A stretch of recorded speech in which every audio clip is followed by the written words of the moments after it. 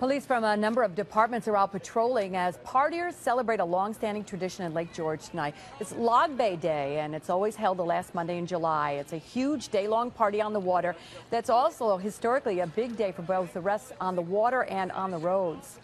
Generally, there's never any felonies. It's generally when you make arrests, it's for a disorderly conduct or somebody boating while intoxicated. Those are the general run-of-the-mill things.